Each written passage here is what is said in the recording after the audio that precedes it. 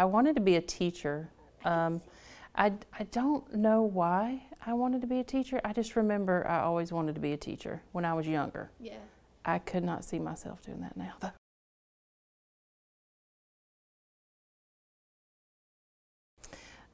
Well, as I said, I'm the deputy warden admin at Arendale. I'm not sure I would consider any day normal because it never goes the way that I think it's going to go. But I typically I just start my day off hoping there's peace and quiet for a few hours so I can catch up on a few things, answer emails, catch up on whatever hit my desk that I couldn't get the day before. And then, of course, we have our morning meetings every morning with the warden. Then we have inspection every day. That's very unpredictable. Sometimes we have to break for lunch and go back. Sometimes it's done in the morning. If it is done in the morning, I get to do some office work. If it's not, that waits till the next day. And then hopefully I get to leave at a decent hour.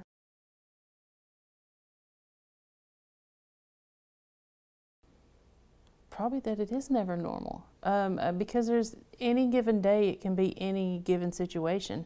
With my current position, I interact more with inmates now again with some of my responsibilities because of being a duty officer.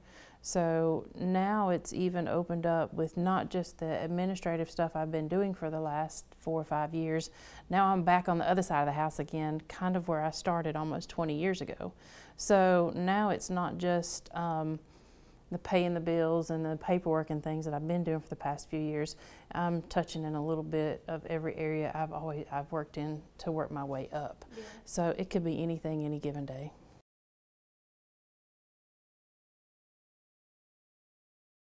You have an awesome husband.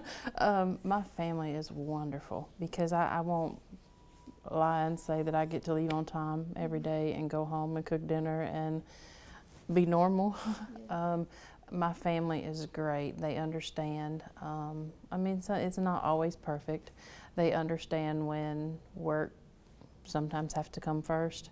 But I've tried to focus really hard on scaling back now that I've settled in my position a little bit more. So, I mean, they understand there's times when I have to be gone, and I understand when there's times when I have to get away.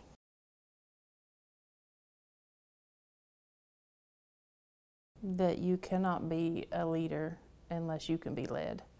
I have always tried my best to look at what others around me are doing and then decide, you know, for myself, is that something I want to do or right to do or wrong to do? I like to listen and pay attention and just go from there. But I definitely think being able to be led is a huge quality of a leader.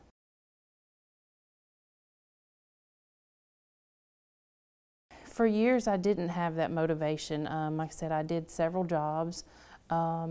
After the security job and after the operation, or during the operations analyst job, I left to go to the instructional systems unit and I taught all the computer classes. And I'll be honest with you, I was really defeated. That's around the time when a lot of prisons were closing. Well, the unit I was working with got caught up in that and closed. So I had to go back into the prison. I was a little crushed, and it was hard for me a little bit to just get motivated again. So during that time and when I was getting settled again the next few years, I saw a lot of younger people come behind me and go right by me.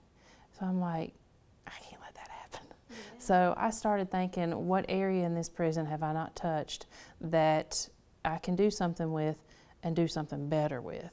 So the only other area that I had not been in the prison, I was in care and treatment at the time because operations analyst technician works closely with programming. Okay. So I didn't feel like I could progress anywhere in that area. I didn't have the personal interest in that.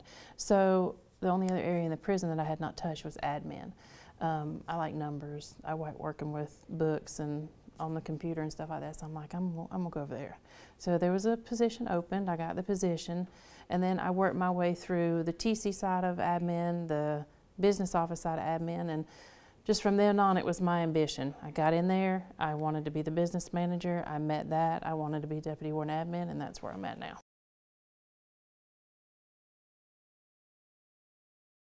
Friends and family, really.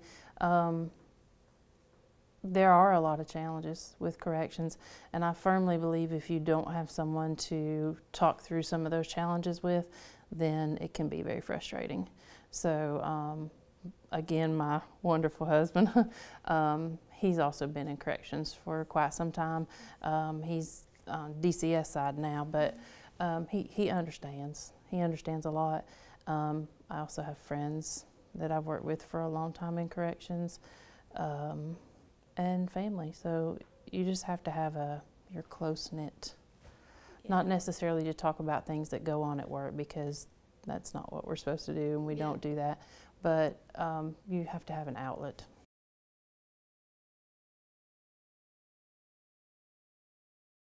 I hate to say it, I don't have one person that has inspired me. I feel like I have little bits and pieces of quite a few people. Really, my business manager now, who was my business manager before I became business manager at a different institution, I've known her for years and years and years, and she really encouraged me to step up and learn all that I could learn to be able to move up in these roles.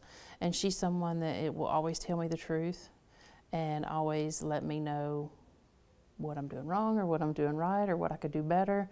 And she's got a heart of gold. She sees the good in everybody. So that's an aspect of her that really inspires me, and I try to model that, because sometimes it's hard to see the best in everybody. And then really other coworkers I've worked with along the way, there's just a little touch of something in everyone that I try to see and model after that, but just not one person though.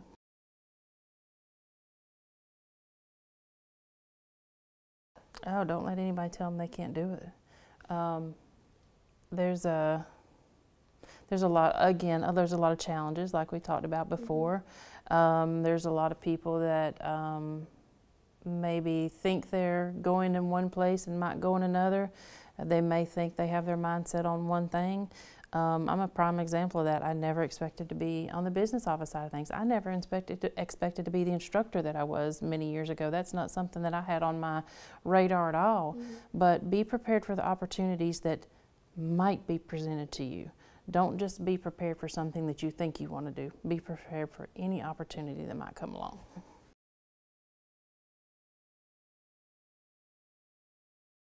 Corrections in general, I think the whole attitude towards reentry, because it has evolved to the point where there's so many programs, there's so many options and training and groups and counseling that are available to inmates now to set them up for such success.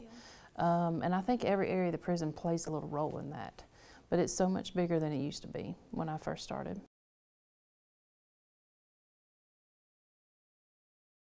Like I said before, I think you need to be able to follow before you can lead.